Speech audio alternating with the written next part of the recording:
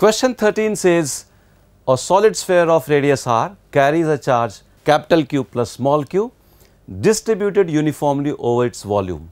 A very small point like piece of it of mass small m gets detached from the bottom of the sphere and falls down vertically under gravity. This piece carries charge q or rather small q. If it acquires a speed v when it has fallen through a vertical height y, see figure, then assume the remaining portion to be spherical. And let us look at the diagram. The diagram is something like this. So, the particle gets detached from here, and as it moves through distance y vertically under gravity, what is the expression for the speed it acquires? And the four options are given. Well, the concepts involved here are of course the concepts of electrostatics. We can deal it in terms of the electrostatic potential energy, and also there is gravitational force acting.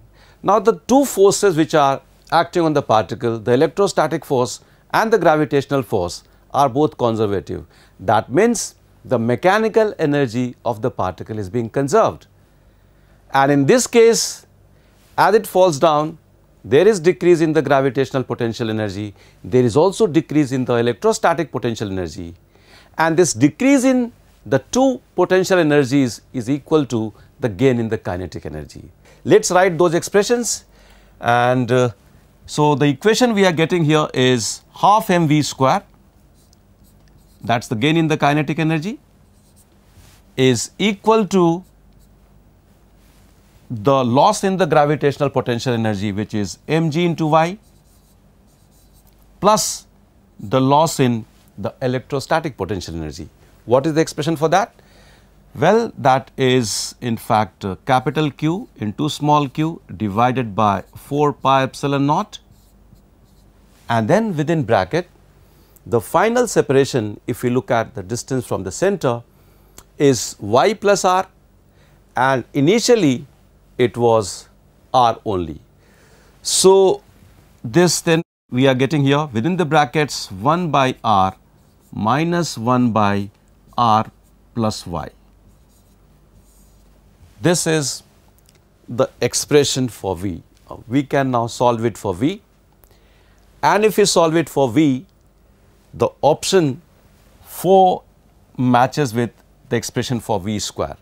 That means V square comes out as 2y into small q capital Q divided by 4 pi epsilon naught capital R into r plus y into m plus g. So, option 4 is correct for this particular question, and we can now go to question number 14.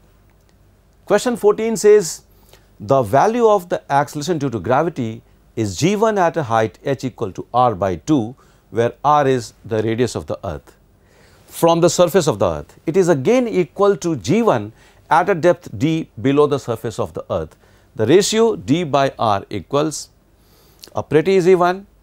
The question is related to gravitation and it is related to variation of g.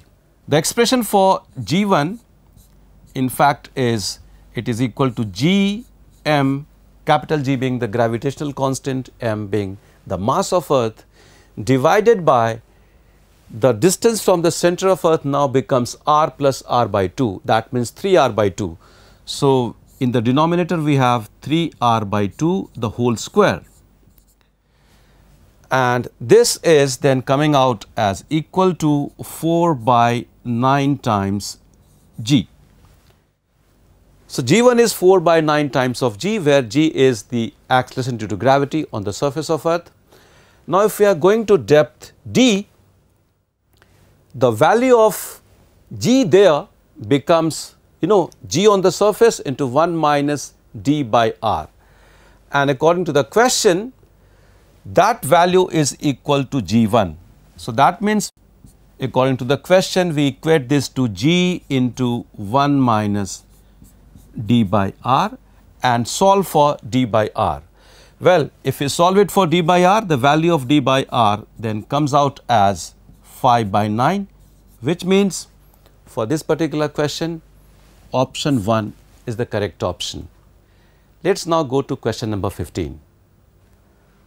Question number 15 says, for a concave lens of focal length f, the relation between object and image distances u and v respectively from its pole can best be represented by, and it is given that u equal to v is the reference line. The topic is the ray optics, and it is about concave lens, the relation between the object distance and the image distance from the lens. Well, if we look at the options, we know that in this particular case, when the object is at infinity, the image is virtual and it forms at the focus. And for all other positions, the image is between the optical center and the focal point of the lens. And in all these cases, the image is virtual as long as the object is real. Okay? It also is a fact that the value, the modulus of v is less than the modulus of u, except for one point, that is when u is 0. When u is 0, v is also 0. Now, if we consider all these factors, all these aspects, we can see that the option 4 in fact is the correct option, which combines all this. We have to just consider this as a reference line. The correct graph will be like this. As u tends to infinity, v tends to f. Okay?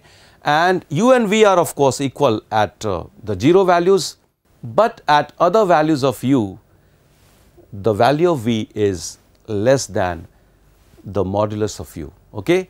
So, option 4 is correct as far as this particular question is concerned. It is time now to go to question number 16.